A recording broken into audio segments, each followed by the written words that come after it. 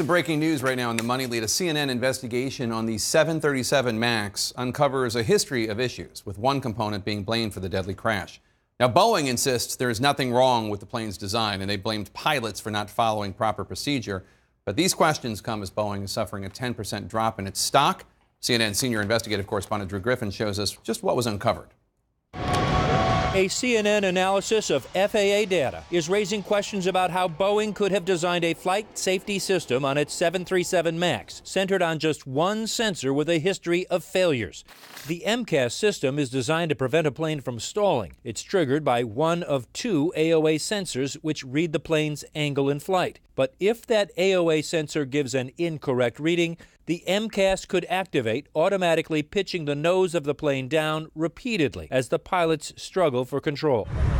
Investigators in the crashes of the Lion Air and Ethiopian Airlines crashes suspect that scenario started a chain of events that led to both tragedies.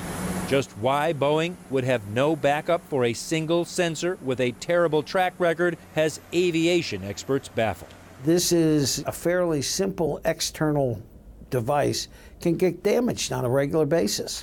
In fact, a CNN review of FAA records shows AOA sensors had problems on at least 216 flights since 2004, sometimes forcing pilots to make emergency landings or abort takeoffs. 42 of them happened on Boeing planes.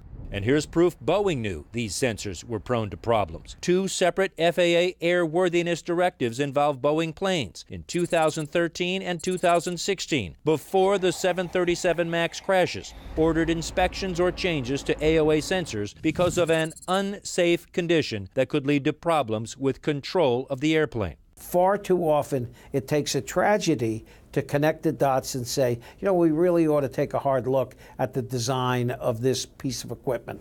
Boeing says its new software fix includes input from two AOA sensors being in agreement before the system would activate, though Boeing CEO Dennis Muilenburg says that is not an admission of an initial design flaw. We haven't seen a technical slip or gap in terms of the fundamental design and certification. But CNN has learned Boeing never flight tested a scenario in which the AOA sensor malfunctioned.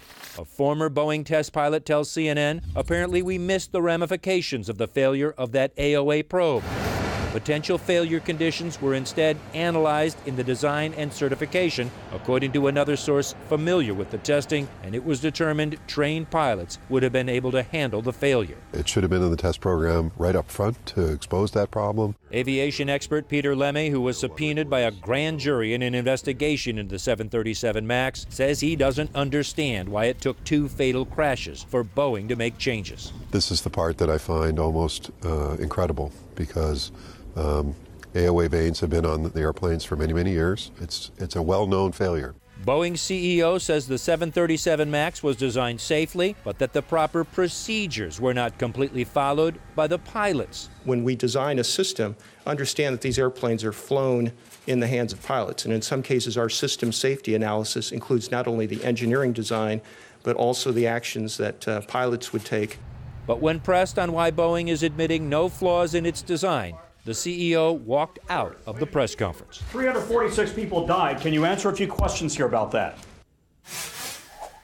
Jake, the FAA, the Department of Justice, and Congress have all opened investigations looking precisely at how this plane was designed and how it was able to get proper government clearance with what now appears to be flaws. A government official I talked to just an hour ago said this has serious implications for Boeing. He's going to have to answer questions sooner or later, if not from us, from members of Congress. Drew Griffin, thank you so much. Appreciate it.